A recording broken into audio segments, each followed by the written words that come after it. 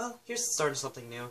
Back when, I don't know, like April last year, I said that I was going to make an April project, and now it's this May. It was actually planned for last May, and then late May going into June, but I didn't want to do that, so I ended up just delaying it another year, and then just working on it this year. Still not done. I'm actually almost finished with, like, Cursed, so that's gonna be far away, but I'm still, not finished yet. But let me just say, welcome to Animayshin. This is a month, appreciating animations that I randomly found, because I just thought they were so I just found them amazing, and I just wanted to show you and share to you what I think about them.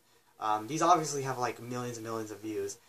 They don't need more attention, but I just thought, man, these are great, and I just wanted to put my opinions on them. Probably a lot of people have already done that, but I wanted to show that for, my purposes.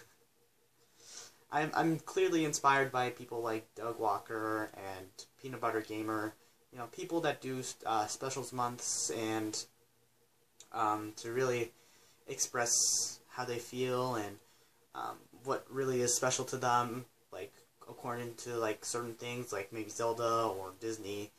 Rabbit Luigi even did Zelda month, but now is doing other specials months. Green Scorpion, stuff like that. I just thought I'd put my hat in and throw my hat into the ring, and show what I think is amazing and appreciative stuff. I hopefully will give my own feelings and show my own layout compared to Doug, and yeah, hopefully I can be myself and more like kind of original at least. So dumb. Sorry. Usually, honestly, this has been so long in the waiting, and I just want to show you everything that I wanted to work on. It's just still trying to finish it. Hopefully I can consistently make this all the way through, and this will be an amazing project. So without further ado, here is Animayshin.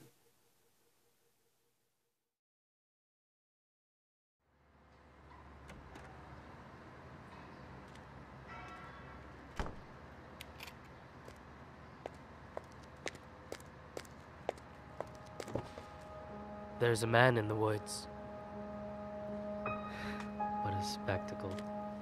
Starting off Animayshin, we have a surprisingly sad video. I actually planned this for April 1st, so yeah, very ironic. So the short film focuses on an ex-teacher who got fired from a simple rumor that a kid named Sid created in order to go down the woods and skip down the hill to the honeysuckle, pluck a couple, and collect their nectar till they pick their fill. while keeping it all to himself. Well, it turns out the kid actually destroys the teacher's life, as the rumors are believed by the kids, and eventually they reach home and the parents then believe the stories. They complain to the teacher about it, telling him to scale the whole forest, which makes you wonder, have they seen a forest before?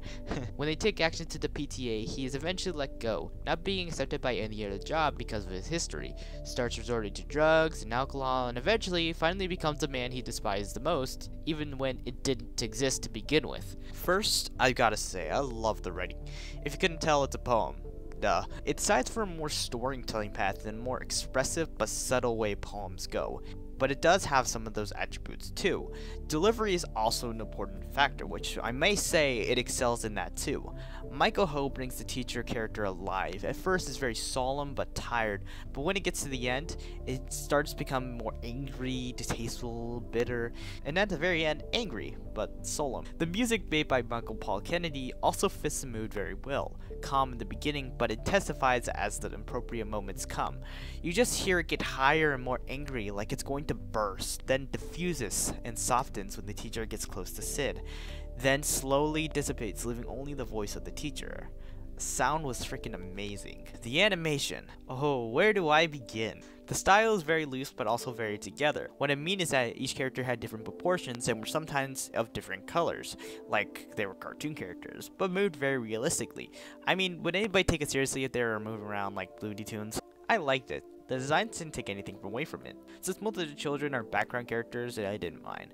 The attention to detail was very phenomenal, with the lava-like liquid that looked dangerous. The switch from cool colors to hot colors, even this scene. There's a man in the woods. Overall, it's a great video. It's a dark, dramatic piece that works so well. The animation fits so well, it is top notch. The music and voice talent worked in harmony together in the most twisted and gloomy way. If you want to see a dark artistic term for the worst, and you haven't seen this video yet, and you ignored my spoiler warning, I recommend this video. Better check it out before it disappears in the woods again. There's a man in the woods.